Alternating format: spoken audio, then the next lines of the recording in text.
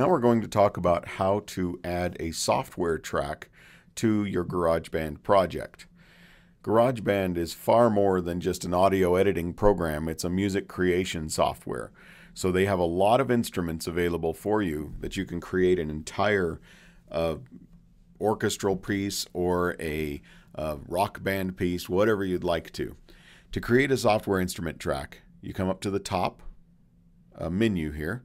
You click Track, and then you click New Track. When you click on New Track, you'll see that three options come up. A software instrument, which allows you to create music using instruments that are programmed into the GarageBand program. Real instrument, and that's if you'd like to set up a microphone. I don't know why they don't just call it microphone, but that's what it is. And then also there's an electric guitar, so you can actually connect your electric guitar up to your Mac and have it synthesize various types of amps if you prefer to do it that way.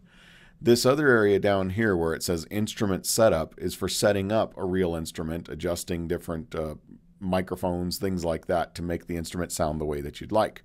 Typically that's hidden. For this project we're going to say software instrument, and we're clicking on that piano there and then click Create. By default it comes up as a grand piano. If you'd like to change the type of instrument that it's simulating, you can come over here and choose drum kits, guitars, horns, mallets, synth basics, strings, sound effects, which covers all sorts of things like comedy sounds and nature sounds. There's a woodwinds area. There's no banjo. That's the only complaint I have about it. There's all sorts of other instruments in here. So to start with, we're just going to go into the pianos, and we're going to choose that default grand piano, just so you can hear what it sounds like. Down here at the bottom, there's a little piano laid out for you. You'll see by hitting these keys, you have that piano sound going on, and it sounds very, very authentic. But this may be a little difficult for you to play the music if you prefer to play it by the piano. So what you'll have to do is come up to Window and then click Musical Typing. This makes a little window pop up with your keyboard. You'll see W, E, T, Y, U, all of those things on the keyboard. So if you hit your keyboard on those keys, it will play those notes.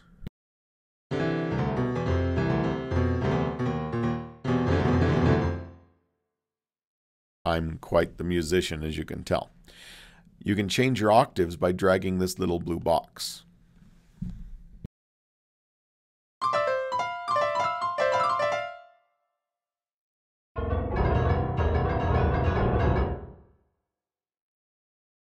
You'll also see that you have your various octave switches right here, and your sustain pedal is your tab key.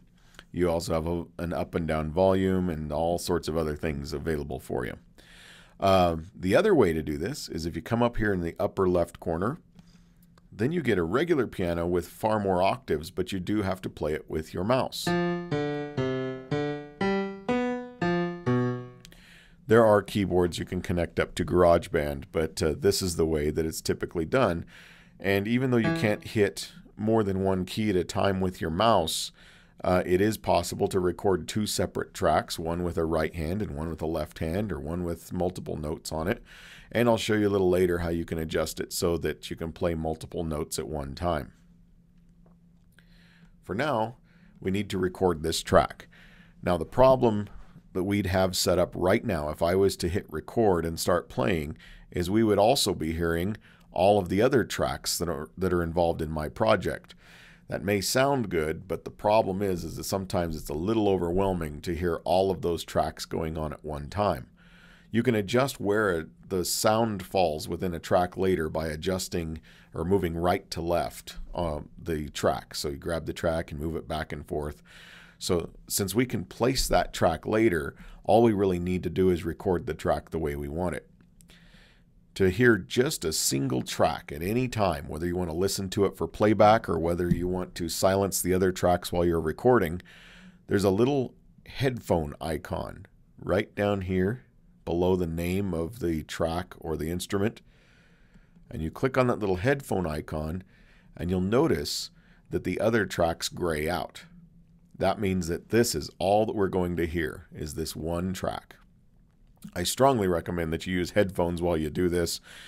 Even if you're the only person around, it does make it quite a bit easier to do.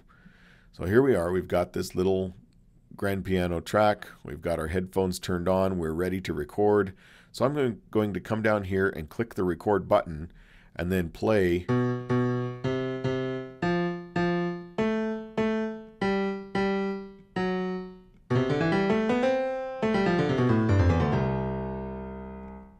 And then we can hit our space bar to stop the recording.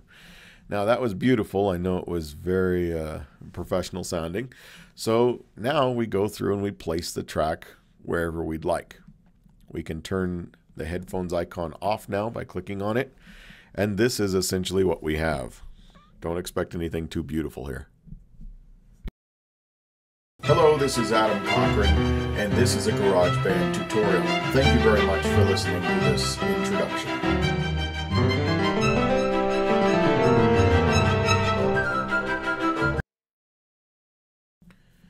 Okay, you'll notice first of all that the voice track was drowned out. I'll show you in a later video how to adjust the volume on each one of the tracks so that it sounds right. You can mix it all up and make it sound however you want. But now we're going to go back and talk about this software instrument track. If you've double-clicked on this track, you should see down at the bottom where that piano keyboard is, you'll also see that you have these little white bars. Have you ever seen Close Encounters? It kind of reminds me of that. You've got these bars, and each one coincides with the note that you hit, and there's the place on the keyboard where you hit it. You can grab these notes and adjust them by dragging your mouse however you'd like. You can also go to the very end and adjust the length of how long that note plays for. So there's all sorts of adjustments you can make here once you've recorded the track. This is one way to make it so that you can hit multiple notes at one time after you've already recorded the track. So we get this however we'd like. Here's what it sounds like. Let me turn on my headphones here so that you can hear that track all by itself. Okay. Now the other cool thing you can do is if you decide, you know, that sounds great as a grand piano, but I wish it sounded different. I wish I would have played it with a guitar. You can come over to guitars and hit whatever guitar you'd like. We'll try this big electric lead. Now when we go back and listen to it, it automatically changes.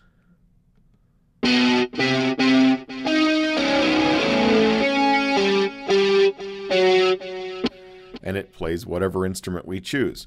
Now you can add multiple tracks with multiple different instruments, so you can, like I said, create a whole rock band or a whole orchestra just in this software package all by itself.